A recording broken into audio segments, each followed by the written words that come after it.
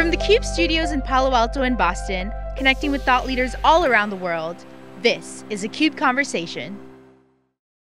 Hi everybody, welcome back to theCUBE. This is Dave Vellante and you're watching a special presentation, DataOps in Action, made possible by IBM. You know, what's happening is the innovation engine in the IT economy has really shifted. Used to be Moore's Law. Today it's applying machine intelligence and AI to data, really scaling that and operationalizing that new knowledge. The challenge is that it's not so easy to operationalize AI and infuse it into the data pipeline.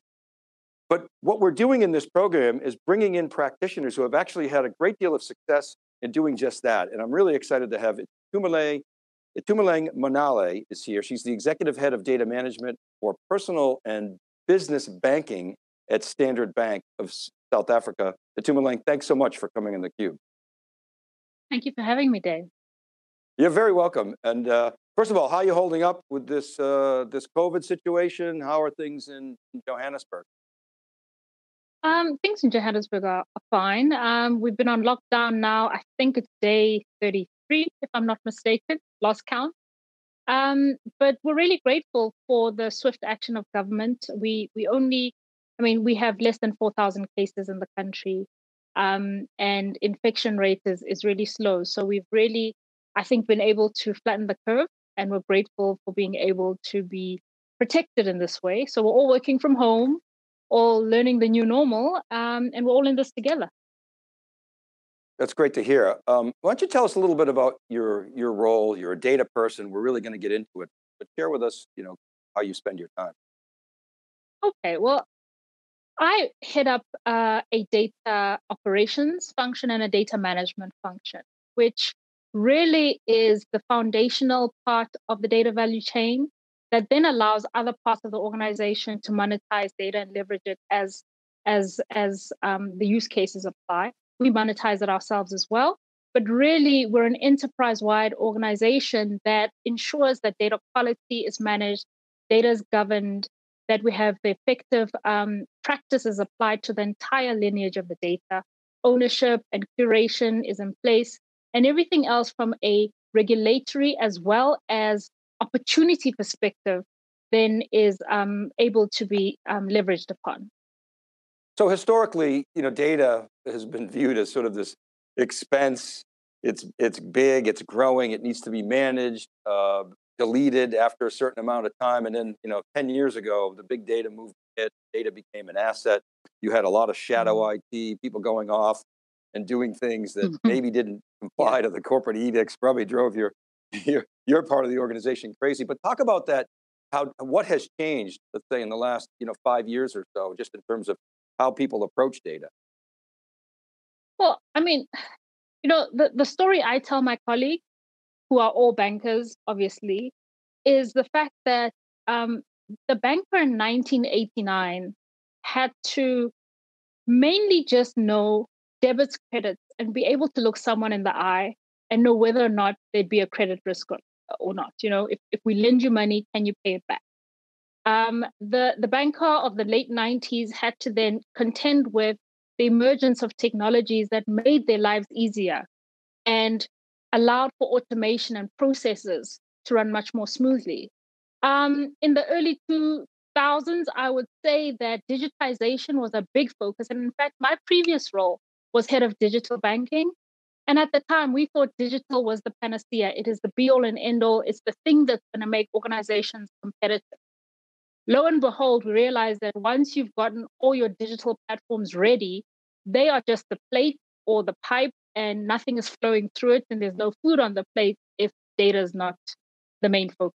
So really, it's always been an asset. I think organizations just never consciously knew that data was the asset. Okay, so it sounds like once you made that sort of initial digital transformation, you really had to work it. And what we're hearing from a lot of practitioners like yourself is challenges related to that involve different parts of the organization, different skill sets, challenges in sort of getting everybody to work together on the same page, et cetera. But maybe you could take us back to sort of when you started on this initiative around data ops. What was that like? What were some of the challenges that you faced, and how'd you get through them? I think first and foremost, Dave, organizations used to believe that data was IT's problem. And that's probably why you then saw the emergence of things like shadow IT. But when you really acknowledge that data is an asset, just like money is an asset, then you have to then take accountability for it just the same way as you would any other asset in the organization. And you will not abdicate its management to a separate function that's not core to the business. And oftentimes IT are seen as a support or an enabling function, but not quite the main show in most organizations, right? So what we then did is first emphasize that data is a business capability, a business function. It resides in business next to product management, next to marketing, next to everything else that the business sees as core. Data management also has to be core to every role and every function to different degrees and varying extents. And when you take accountability as an owner of a business unit, you also take accountability for the data in the systems that support your business unit. For us, that was the first big shift. And convincing my colleagues that data was their problem and not something that we had to worry about and they just kind of leave us to it was also a journey. But that was kind of the first step in terms of getting the data operations journey going. You had to first acknowledge. Oh, please, carry on. No, you just had to first acknowledge that it's something you must take accountability of as a banker, not just leave to a different part of the organization. That's a real cultural mindset. You know, in the game of rock, paper, scissors, you know, culture kind of beats everything, doesn't it? It's almost like a trump card. And so the businesses embrace that, but what did you do to support that? Because there has to be trust in the data. That it has to be timeliness. And so maybe you could take us through how you achieve those objectives and maybe some other objectives that the business demand. So the one thing I didn't mention, Dave, is that obviously they didn't embrace it in the beginning. It wasn't a oh yeah, that makes sense, let's do that type of conversation. What you had was a few very strategic people with the right mindset that I could partner with that understood the case for data management. And while we had that as an in, we developed a framework for a fully mature data operations capability in the organization and what that would look like in a target state scenario. And then what you do is you wait for a good crisis. So we had a little bit of a challenge in that our local regulator found us a little bit wanting in terms of our data quality. And from that perspective, it then brought the case for data quality management to the fore. So now there's a burning platform. You have an appetite for people to partner with you and say, okay, we need this to comply, so help us out. And when they start seeing data ops in action, do they then buy into the concept? So sometimes you need to just wait for a good crisis and leverage it and only do that which the organization will appreciate at that time. You don't have to go big bang. Data quality management was the use case at the time 5 years ago. So we focused all our energy on that. And after that, it gave us leeway and license to really bring to maturity all the other capabilities that the business might not well understand as well. So when that crisis hit, thinking about people, process, and technology, you probably had to turn some knobs in each of those areas. Can you talk about that? So from a technology perspective, that's when we partnered with IBM to implement information analyzer for us in terms of making sure that then we could profile the data effectively. What was important for us is to make strides in terms of showing the organization progress, but also being able to give them access to self-service tools that will give them insight into their data.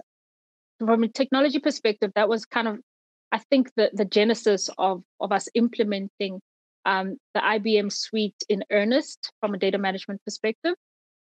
People-wise, we really then also began a data stewardship journey in which we implemented business unit stewards of data. I don't like using the word steward because in my organization, it's taken lightly. It's almost like a part-time occupation. So we converted them, we call them data managers. And the analogy I would give is every department with a P&L, any department worth its salt has a FD or financial director.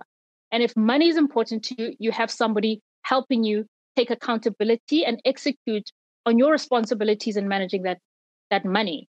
So if data is equally important as an asset, you will have a leader, a manager helping you execute on your data ownership accountability.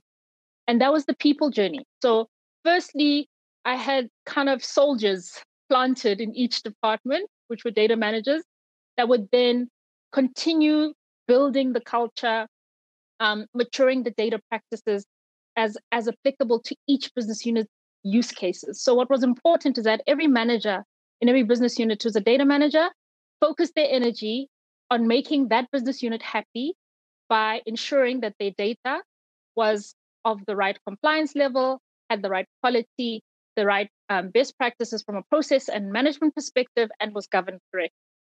And then in terms of process, really, it's about threading through the entire ecosystem. Data management as a practice can be quite lonely in the sense that unless the core business of an organization is managing data, they're worried about doing what they do to make money. And most people in most business units will be the only unicorn relative to everybody else who does what they do.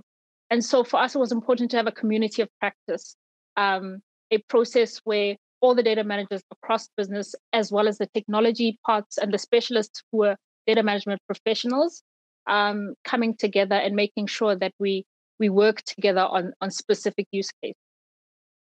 So I wonder if I can ask you, so the industry sort of likes to market this notion of DevOps applied to data and DataOps.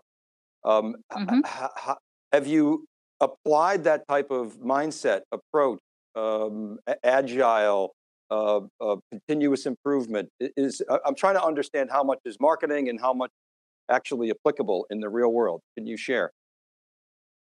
Well, when I was reflecting on this before this interview, I realized that our very first use case of DataOps was probably when we implemented Information Analyzer in our business unit, simply because it was the first time that IT and business, as well as data professionals, came together to spec the use case.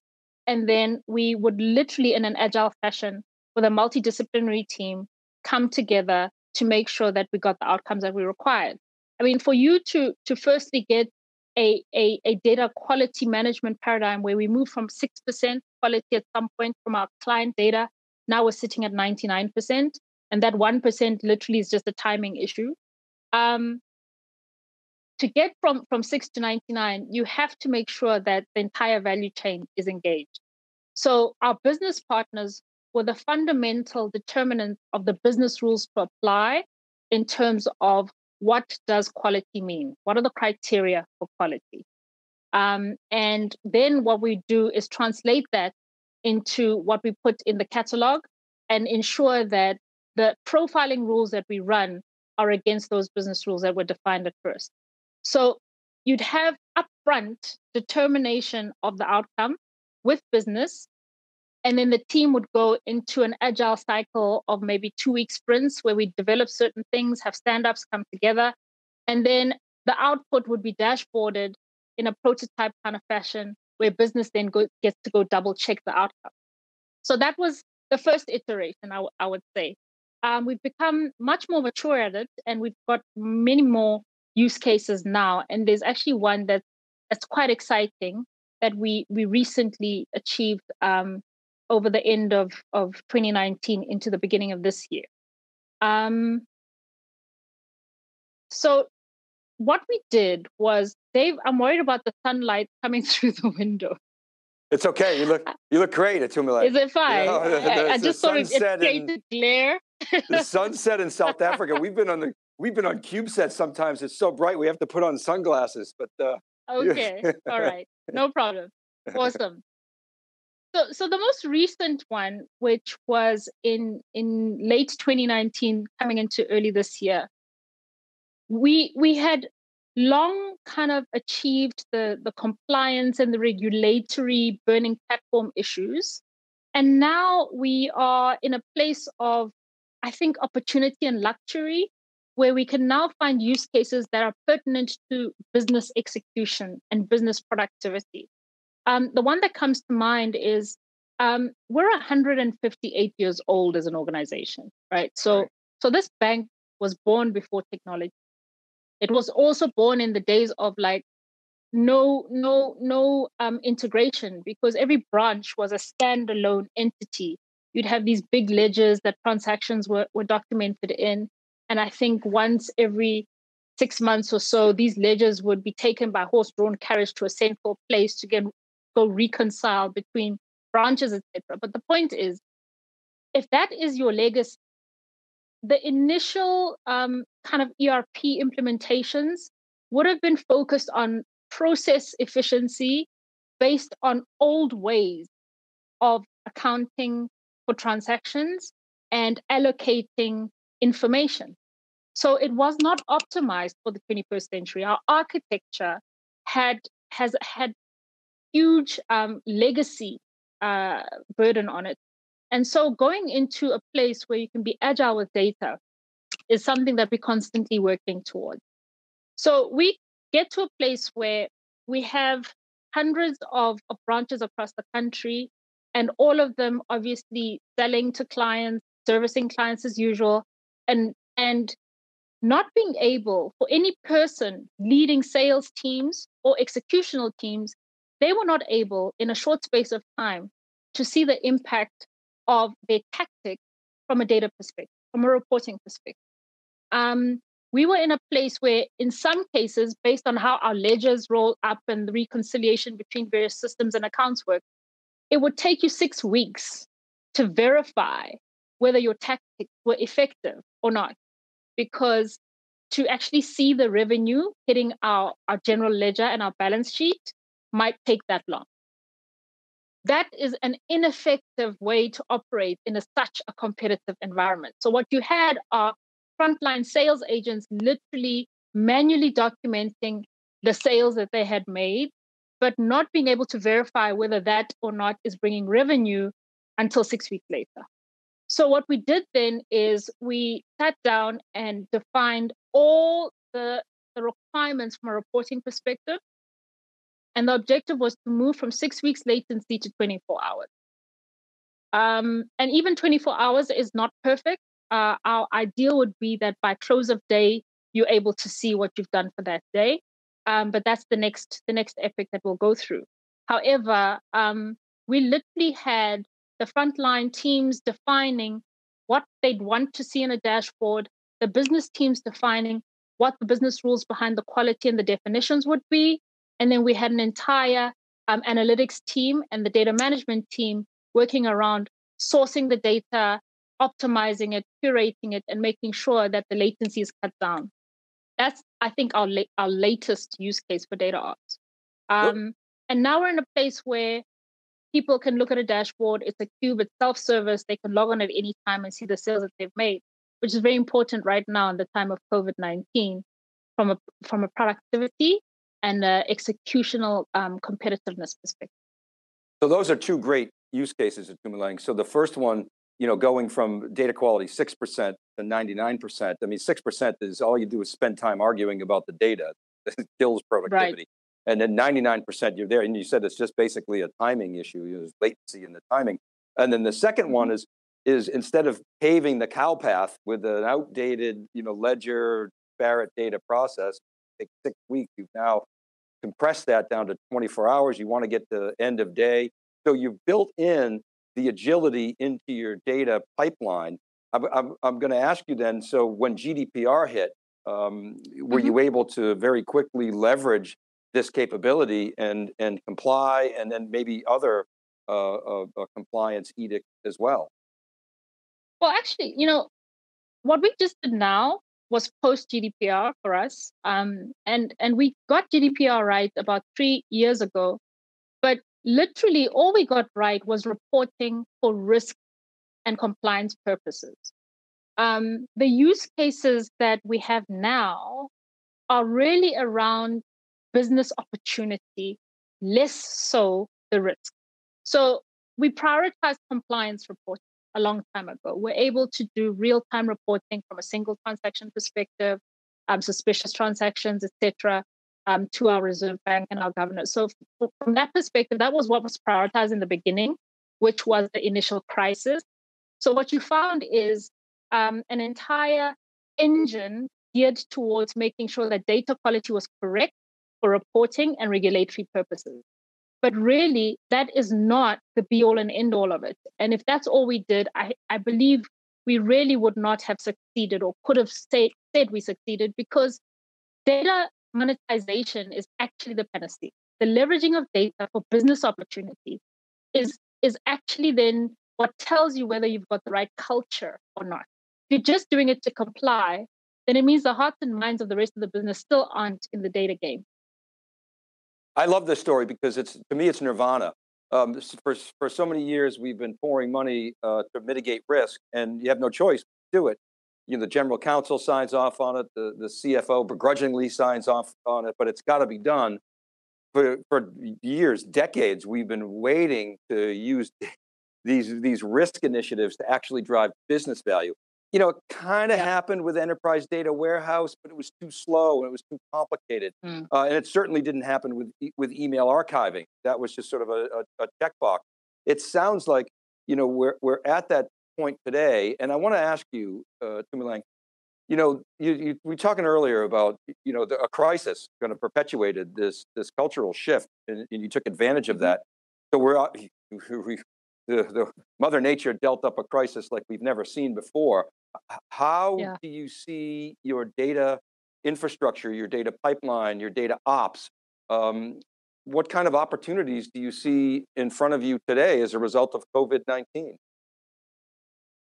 Well, I mean, because of the quality of client data that we had now, we were able to very quickly respond to COVID-19 in our context, where the government put us on lockdown relatively early in the curve, in the cycle of infection. And what it meant is it brought a little bit of a shock to the economy, because small businesses all of a sudden didn't have a source of revenue for potentially 3 to 6 weeks. And based on the data quality work that we did before, it was actually relatively easy to be agile enough to do the things that we did. So within the first weekend of lockdown in South Africa, we were the first bank to proactively and automatically offer small businesses and students with loans on our books a instant 3-month payment holiday, assuming they were in good standing. And we did that upfront. So it was actually an opt-out process rather than you had to call in and arrange for that to happen. And I don't believe we would have been able to do that if our data quality was not where it's supposed to be. We have since made many more initiatives to try and keep the economy going, to try and keep our clients in a state of liquidity. And so, data quality at that point and that juncture is critical to knowing who you're talking to, who needs what, and which solutions would best be fitted towards various segments. I think the second component is, working from home now brings an entirely different normal, right? So if we had not been able to provide productivity dashboards and sales dashboards to management and all the users that require it, we would not be able to then validate or say what our productivity levels are now that people are working from home. I mean, we still have essential services workers that physically go into work, but a lot of our relationship bankers are operating from home. And that the baseline and the foundation that we set for productivity tracking, for various metrics being able to be reported on in a short space of time has been really beneficial.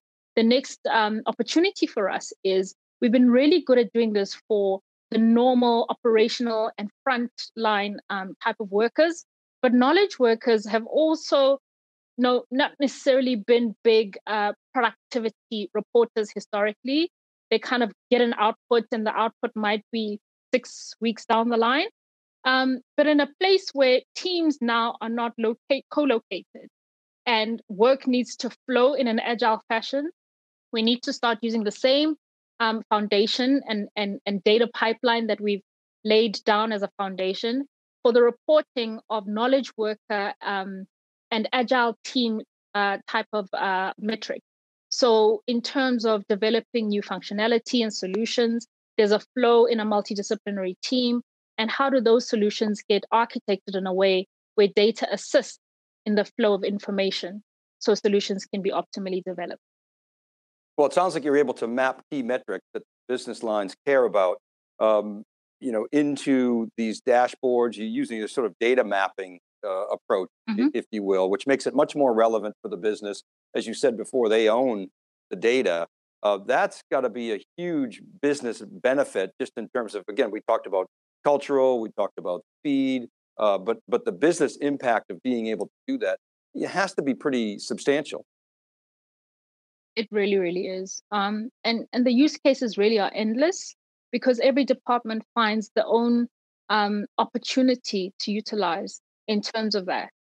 Also, I think the accountability factor has significantly increased because as the owner of a specific domain of data, you know that you're not only accountable to yourself and your own operation, but people downstream to you as a product and an outcome depend on you to ensure that the quality of the data you produce is of a high nature. So curation of data is a very important thing.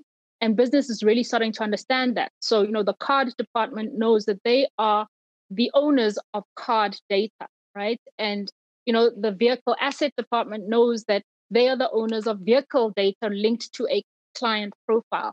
And all of that creates an ecosystem around the client. I mean, when you come to a bank, you don't want to be known as a number, and you don't want to be known just for one product. You want to be known across everything that you do with that organization.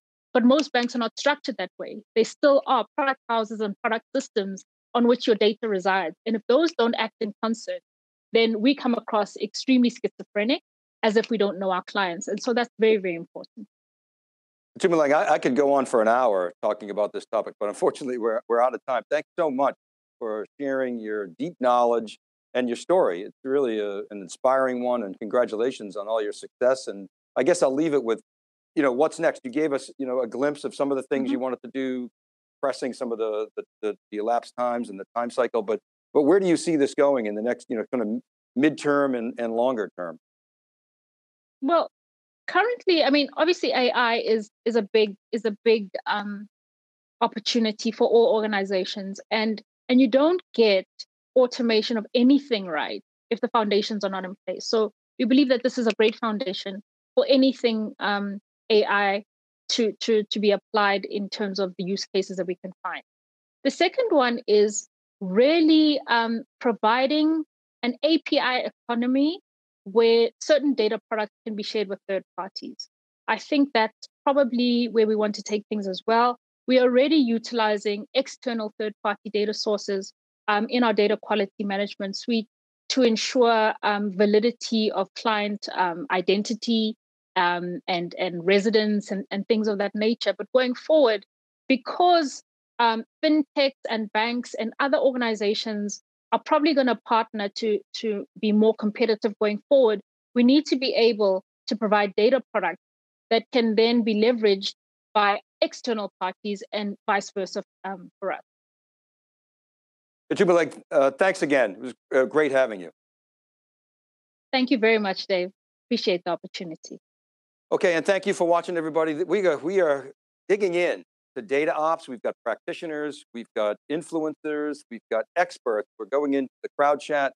It's crowdchat.net/data ops. So keep it right there. We're back with more coverage. This is Dave Vellante for theCUBE.